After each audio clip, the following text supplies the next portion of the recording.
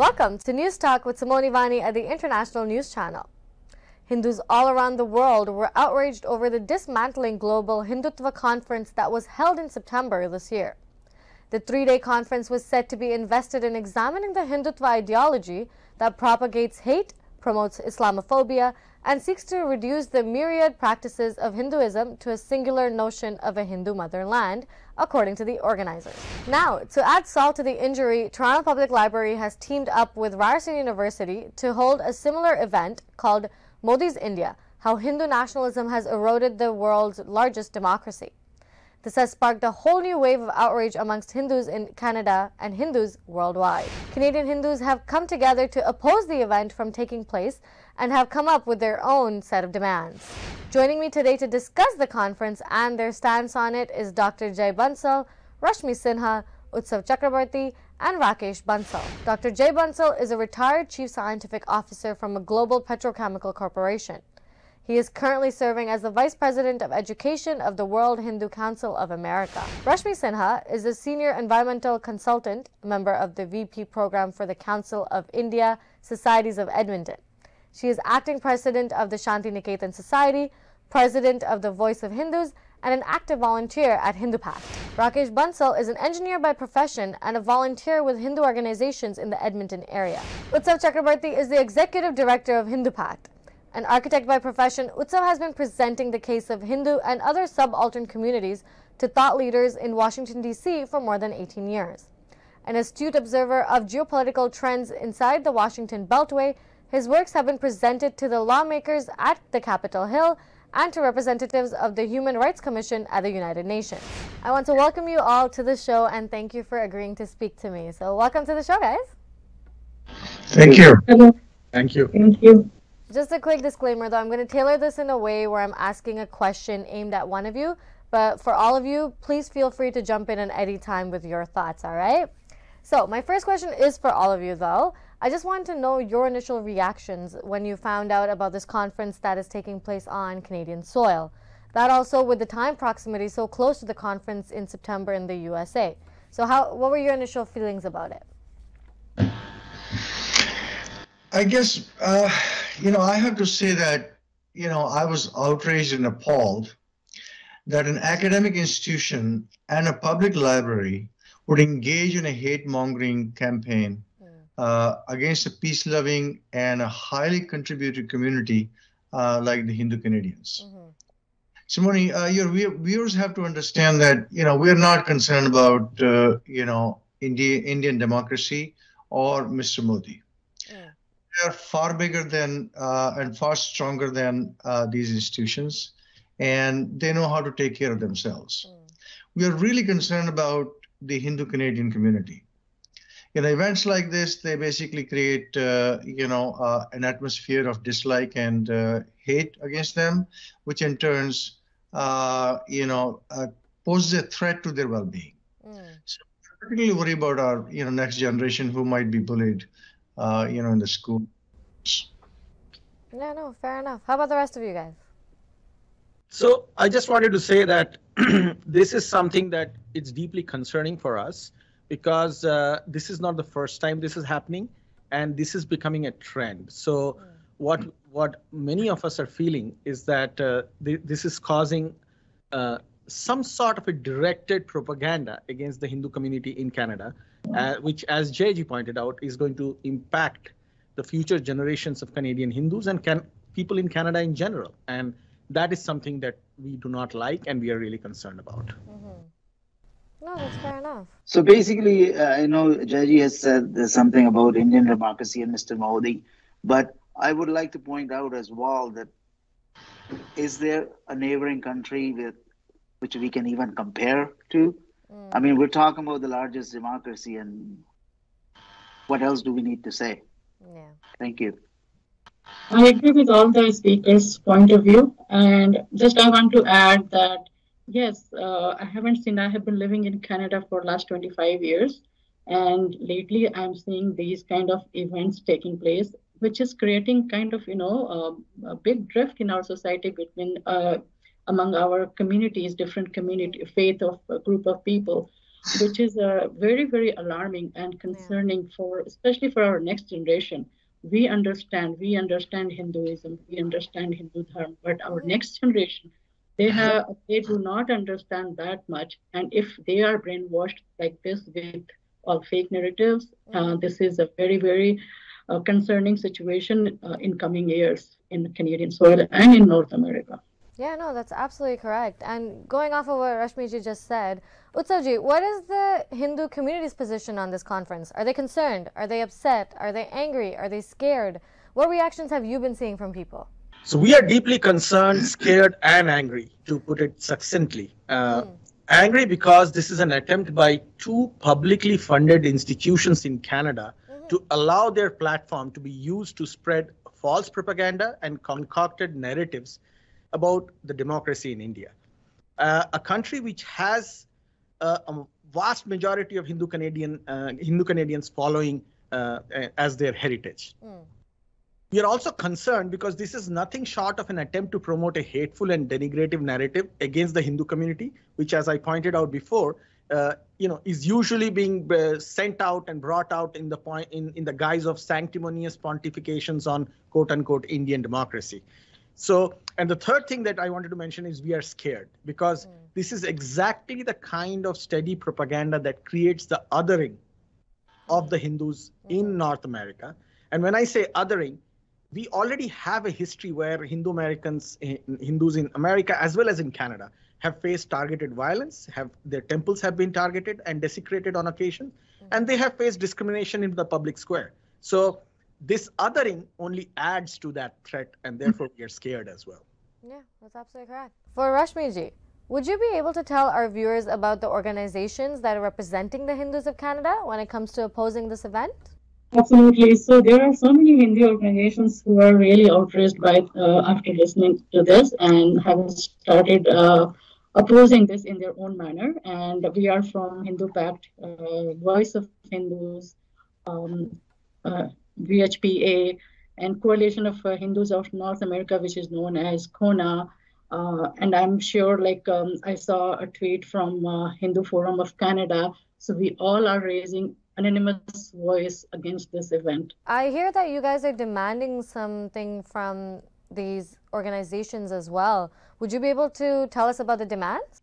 Sure. So first of all, we have three very precise demands. The first one is to cancel this event immediately. This should not happen, as we already mentioned in our, why we oppose this. So we demand to cancel this event. And second, University of Ryerson and Toronto Public Library should send an apology. They should apologize to our Hindu community for causing this blatantly Hindu-phobic events, and anguish among our group, our community. And third, the university and the library, they should set a program to train their employees to understand Hindu Dharma and Hindu religion and India, so that they are a little bit more sensitive when it comes to make any such kind of decision to host this kind of event. So they are more aware of the facts, what they are, inviting to. So those three we are demanding to them. No, that sounds fair enough to be completely fair. JG, for you, these organizations that Rashmiji just mentioned, so what is their primary objection to the event? Or, well, in your opinion, what exactly is wrong with the subject of the event? Well, Simone, how much time do you have? Yeah. Take your time. Because fact of the matter is that the entire premise of this event is wrong. I will just list a few things, just as headlines, and then we're more than happy to back them up with actual data and evidence, in further discussion. But I think for your viewers, I'll just list a few things that come to mind. Yeah, please. So first of all, contrary to the title of the event, Indian democracy is actually a vibrant democracy, the largest democracy in the world. It's vibrant.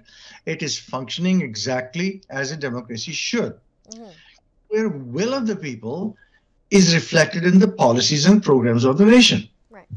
Secondly, Contrary to what this event and some vested interest in the Western world would have us believe, Modi is a visionary leader with very high level of integrity and enjoys reputation as a world statesman of high caliber. Third, treatment of minorities in India should be held as an example for the world and not be used as a stick to beat India and Hindus with. Fourth, this is even more true when one considers the treatment of minorities in neighboring countries like China, Pakistan, Bangladesh, and Afghanistan. 5, frankly, the West lacks any kind of moral authority to throw stones at other societies. Their own history of treatment of minorities is so appalling that they should be ashamed of themselves. And that includes Canada, by the way. And even more closer to home, many of the universities in Canada are morally incompetent to talk about the treatment of minorities. Reality is that these so-called bastions of scholarship have such despicable history of bigotry that a cesspool would look cleaner in their comparison. Number 7, Rajasthan University itself has a pathetic history of racism, which they're trying to paper over by changing their name. That's right. Institutions living off of taxpayer money, fair and even-handed, and not promote hatred against certain segments of the society. So I'll stop there, but behind each of these points, there is a lot of data and information that we're willing to share with the viewers. JG, these are some very important points that you have brought up, and they definitely need to be addressed as a whole. I actually want to open the floor to the rest of my guests and see what your thoughts are on this, or mention anything that JG might have missed. Well, I would like to add that the religious minorities in the surrounding regions are something that need to be focused on, especially in countries, as JG pointed out, Afghanistan, Bangladesh, and Pakistan. The region in which India lives, and not to mention China. So just to look at Afghanistan, for example, the last Hindu and Sikh minorities from Afghanistan just fled in the last 1 year, and now the country doesn't have any minorities. These people, especially the Hindus of Afghanistan, go back more than 3,000 years. The recorded history of Afghanistan is full of Hindu history. So just north of India, you have a country where after 3,000 years of existence and civilizational growth, there are no more Hindus and Sikhs left. Let's go down to Pakistan. In 1947, actually in 1952, when they had the census done after partition, the minority population in Pakistan was close to 12%. Right now, it's 2%. So 1/6 of its minority has vanished in the last 70 years. And let's go to Bangladesh. In Bangladesh, the Hindu minority used to be 22% of the population back in when it was part of Pakistan in 1947. Again, based on 1952 and 54 data. Now you only have 8.5% minorities in Bangladesh based on 2011 data. So you look around the Indian subcontinent and you see how religious minorities have faced real persecution. Compare that to India. In India, the religious minorities have doubled in the last 70 years. So you can see the irony and the false propaganda that is being projected out using taxpayers' money from these institutions in Canada, the Ryerson University, the Toronto Public Library. There cannot be a worse irony that they target India for its democracy and for its quote-unquote treatment of minorities when right around India, the minorities are being decimated. So that's something we wanted people to know. That's something we want people to understand. And that will help people see through the falsehoods and the strawman narratives that these events are propagating. One more thing I want to bring to the notice of the audience is that we know that many of these people don't care what we say, because they have, when you have a strawman narrative this false, you really do not care about what other people think about you. But it is important for the audience to understand the nature of this falsehood. And that is why we are having this conversation. No, absolutely. You're right. And numbers don't lie, as they say, right? So, Numbers yeah, don't no, the lie. numbers are Absolutely. staggering. The difference is staggering, too. Yeah, actually, if I may add something to what Utsuvji had just said, there was actually a report that was published by Pew Research Center. It's an independent think tank. The report came out in June of this year, 2021, and I'll just read three or four statements from that report to kind of buttress the points that Utsuvji just made about the treatment of minorities in India. Okay. First, it says Indians of all religious backgrounds overwhelmingly say that they are very free to practice their faiths. That's one. Number two, Indians see religious tolerance as a central part of who they are as a nation. This is Pew Research Center saying. Number three, across the major religious groups, most people say that it is very important to respect all religions to be a truly Indian. Finally, Indians are united in the view that respecting other religions is very important part of what it means to be a member of their own religion and their own religious community. So when you look at these independent report by a very respected, American think tank, and juxtapose that with the kind of narrative that this particular event is trying to project, it just makes absolutely no sense whatsoever. So I'll give the floor to others to speak on some of the other points, perhaps. Yeah. Rakeshji, how about you? What are you thinking? Oh, I can actually add anything more than what Jaiji has said, and of course what Savji gave a lot of detailed information in terms of percentages as well. So basically, these people, if they've ever been to India, I'm not sure if they've actually been talking to the real people, but what we do know is our records say that every minority in India feels very, very, very safe.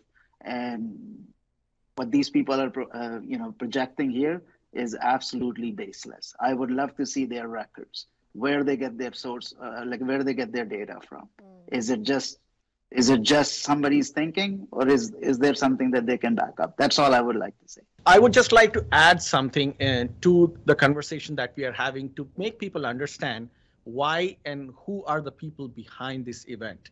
Okay. What I wanted to point out is that the people who are organizing this event, the two speakers there, Christoph Jefferler as well as Mr. Ruparelia, both were associated before with a Hindu-phobic event that was called the Dismantle Hindutva Conference that held all over North America. It was heavily discredited. Interestingly, Mr. Ruparelia has worked in the past with Columbia University with a gentleman named Manan Ahmed, who was also part of the Dismantle Hindutva Conference. Manan Ahmed maintains a close working relationship with the National Security Advisor of Pakistan, Mohid Yusuf. So I just want to throw this out there in front of the people to understand and connect the dots if they feel the need to. So the National Security Advisor of Pakistan to Prime Minister Imran Khan, working closely with one of the co-hosts of this event, and they can connect the rest of the dots.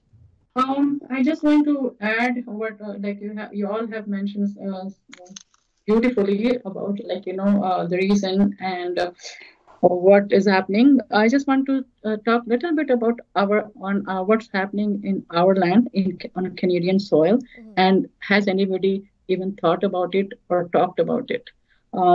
Recently, we heard about that residential school.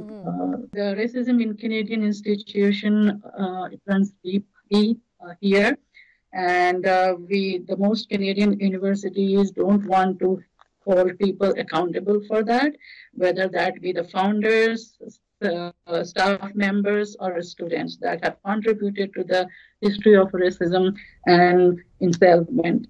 Instead, Canadian universities prefer to push it aside and pretend that nothing has happened here.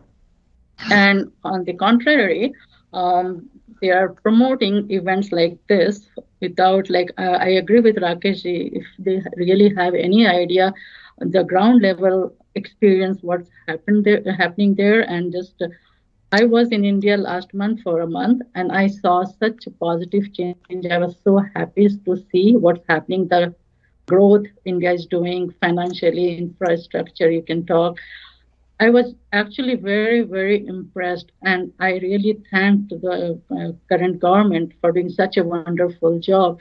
So, if you look at the ground level and what is being portrayed here, it doesn't match at all.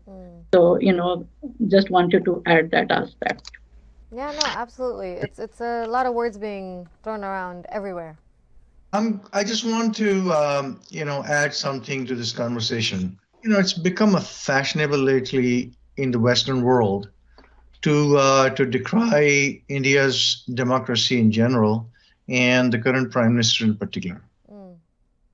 But I think it's worthwhile to pierce that bubble, quite honestly. And let me just share some statistics. I mean, statistics are numbers tell the whole story, and your viewers can make their own judgments from those numbers. I think, first of all, it's not even worth contesting that India is world's largest democracy. There are 912 million registered voters in India. That is 30 times the population of Canada, just the number of registered voters. Okay.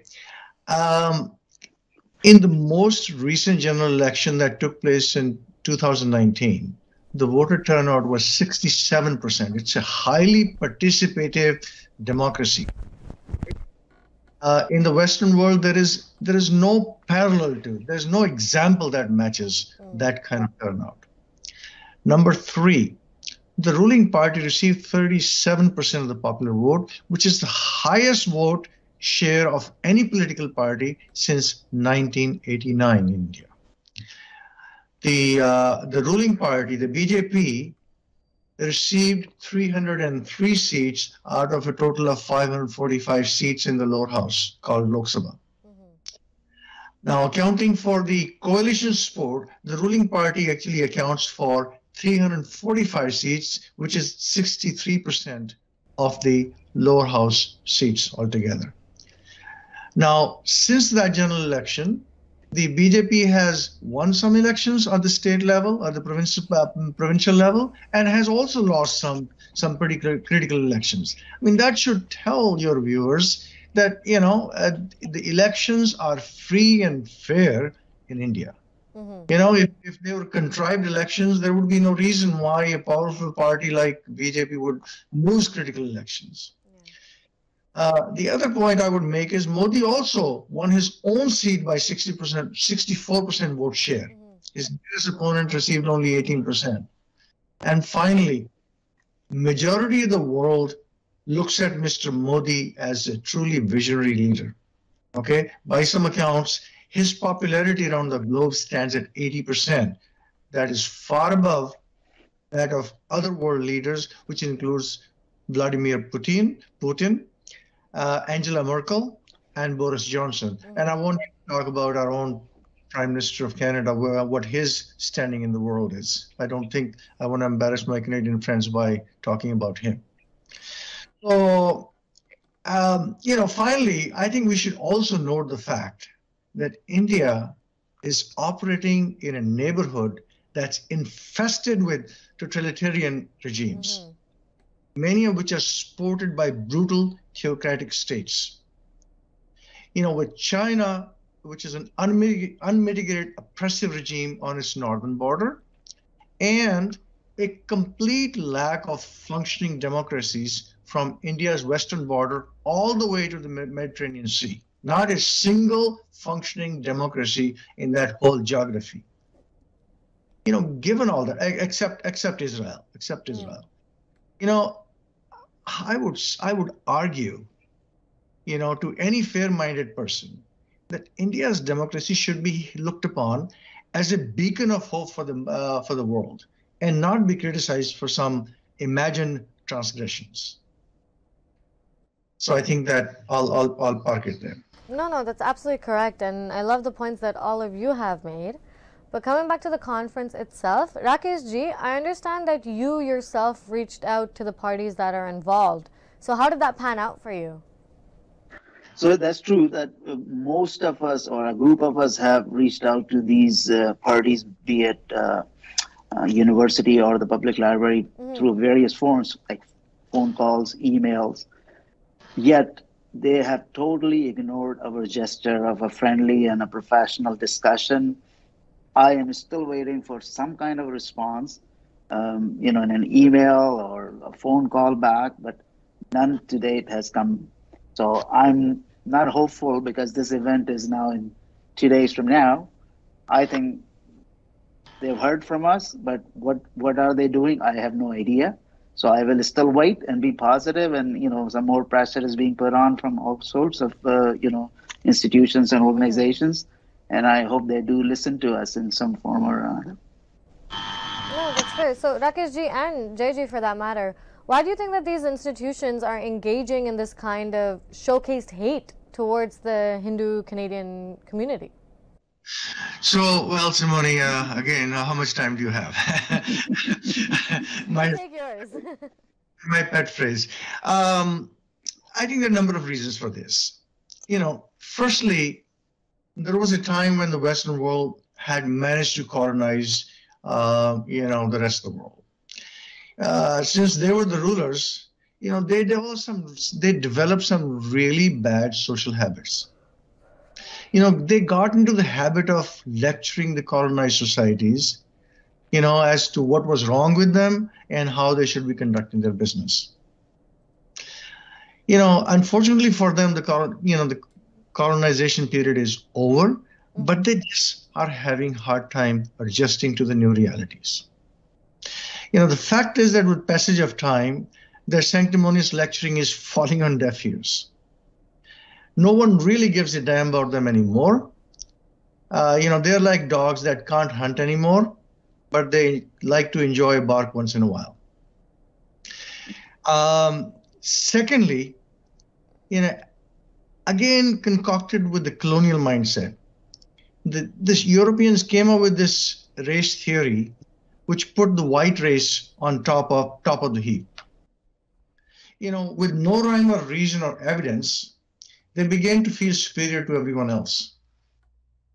Now if you think you're superior to everyone else, what you're going to do, except, feel that it's your moral duty to lecture others, tell them what to do, how they should do it.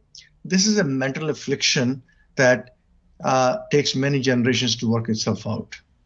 And they just haven't gotten over it yet. Finally, Hindus are a peaceful community. They do not make the culprits pay for their misdeeds. If there was a Charlie Hebdo kind of incident coming out of the community today, I bet these guys will be scampering like rats that they are. But since we are a peaceful community, that's not going to happen. And they just feel like there's no consequence for their actions. So Utsaji, what do you think about the principle of academic freedom? So is it not important that our academic institutions remain free of societal pressures in pursuit of the truth? Well, I think freedom is important, but freedom has to be within the limits, because no society can be absolutely free if it harms somebody else. So that's the first point I want to make. Secondly, the key phrase in your question is in pursuit of truth, which is nowhere to be seen in this conversation. As we discussed, as Jayji, myself, and everybody else pointed out, there is no truth that these people are pointing towards. Thirdly, it is intellectually dishonest to have public money. These institutions are publicly funded.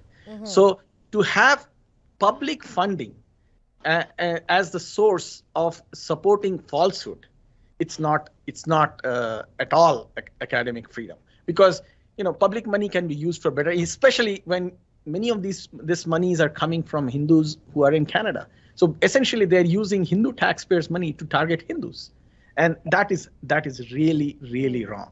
And fourthly, academic institutions have this habit of using this trope of academic freedom a lot, but many a times they do it very conveniently for certain ideological beneficiaries. Just to give you an example, a few weeks ago, a Nobel laureate and a victim of the Islamic State, a person named Nadia Murad, she spent 2 years as a slave of the Islamic State and was given a Nobel Prize by the International Nobel Committee, Nobel Peace Prize. And she was deplatformed in Canada because her event was supposed to be promoting Islamophobia. So this academic freedom is a trope that many of these institutions use, but they do it very selectively, and that's why it is just a trope.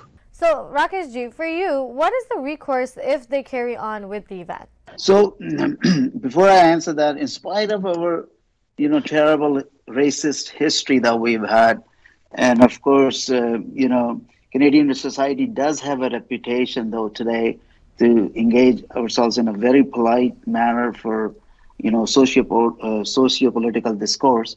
Mm-hmm. But if they don't cancel this event, if they don't apologize to Hindu Canadians in Toronto area or elsewhere in the rest of the country, what we can do is we can certainly have multiple avenues available to us.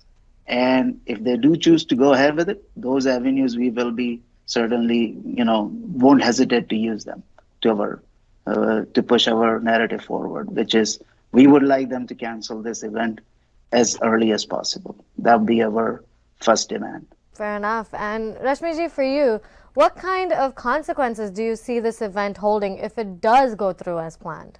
That's a wonderful question because since they are doing this, they must have some purpose. So looking at, recent social media, you can see there are so many racist comments everywhere on whether it's Facebook or Twitter, and even in schools and universities. So this will, enhance in those kind of happening, those events. The lectures like this will promote those kind of bullying and racism in our university and school, which is actually not at all acceptable, because schools and universities, people go to learn bhaichara or brotherhood and increase the harmony and peace. On the other hand, on contrary, by this kind of events, it will promote the reverse, and that is, we are witnessing this. To give an example, like in Edmonton, when this Tiranga Yatra happened to, celebrate Festival of Holi and to increase the Indo-Canadian relationship, we witnessed derogatory comments and even like fights and bullying, and that kind of scary, and if this is increasing, what kind of societies are we forming? And that is a very big question. Our leaders, our institution, they must consider, and why do they even allow happening these kind of things? And that's what I want to say. And to viewers, very, very careful when you hear those kind of things, do the fact checks and, just don't follow blindly. That's what I want to say. So from every single one of you, are there any final comments you want to tell our viewers? Yeah, so I just want to thank Tag TV for this opportunity to get our voice out there, and I just want to address the Hindu community, Hindu Canadian community at large.